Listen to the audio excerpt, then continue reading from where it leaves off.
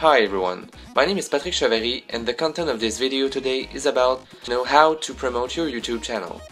Many people still don't know, or at least don't consider, that being a YouTuber can be a full-time job. But we can see it is a job by looking at Cyprien, who has more than 10 million followers, and PewDiePie, who has more than 60 million followers. So here are 3 marketing tips to help you promote your YouTube channel. So the first thing to establish would be to start by building a community that shares the same passion as you, for example, so that when your first video is launched, you will already have a fan base that will support you. As a marketing fact, customer loyalty, but in this case fan loyalty, is an essential element to have a successful business.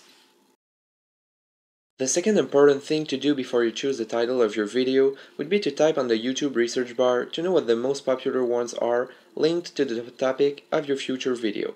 By applying that, you give way more visibility to your channel than you would have if you hadn't done this quick research. The third and final aspect to consider is to use the different social medias to introduce yourself to your possible community. If you haven't done that, don't promote your YouTube channel just yet, because no one wants promotion from you if he doesn't feel like he knows you.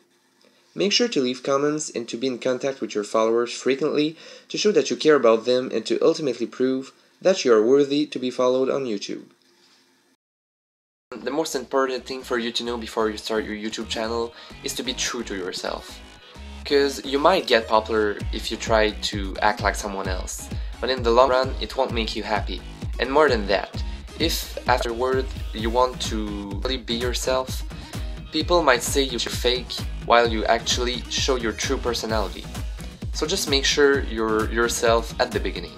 So thank you guys for listening to this short video, and leave a comment below if you have anything else you want to share that might help some beginners on YouTube, and see you until then.